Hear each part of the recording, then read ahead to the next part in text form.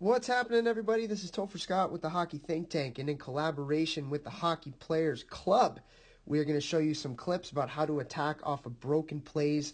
And in these 4 clips, it's going to be specific to creating turnovers on the forecheck. And typically, broken plays happen right after a turnover, right after a 50-50 battle, when the defensive team is not necessarily able to get back in their defensive structure. So there's a little bit of chaos going on, and that's when you can really attack to score some goals.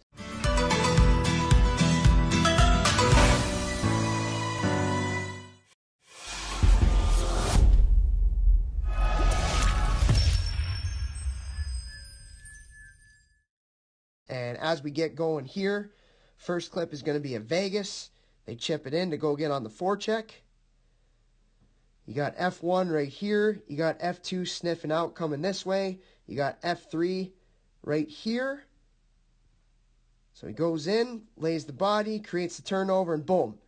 Broken play right away. They don't get into the cycle. They want to attack right away through the slot. So you see the defenseman coming in to that slot area. Again, Philadelphia getting into their breakout. They have 1, 2, 3, 4 players right around that area behind the net or right in front of the net, which leaves all that space open for the nice goal right here. This next one, again, you're going to see Ovechkin get in there as F1. They turn it over, and then boom, right into the slot right there. Another great goal. Another hit by F1. F2 sniffing it out. And this time, F3 jumps right into the hole. Again, you see 1, 2, 3 Philadelphia players just kind of standing around, and they attack right away before Philadelphia can get back into their D zone. Here's one. It looks like we're picking on the Flyers here right now, but this is the Islanders. Again, they're very, very good at this. They chip the puck inside the zone. You got F1 coming in. You got F2 right over here. That's going to be sniffing it out. You got F3 right here, sniffing it out in case there's a turnover, which there is, and boom, right in the back of the net right away.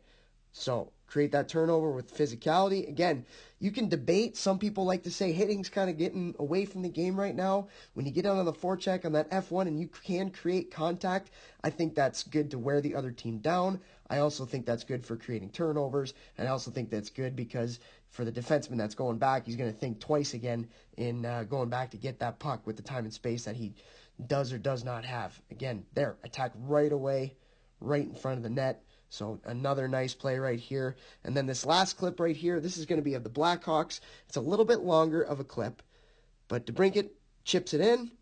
Boom, he gets that first contact. F2 comes down into here. You got F3 that's already in there trying to create that turnover.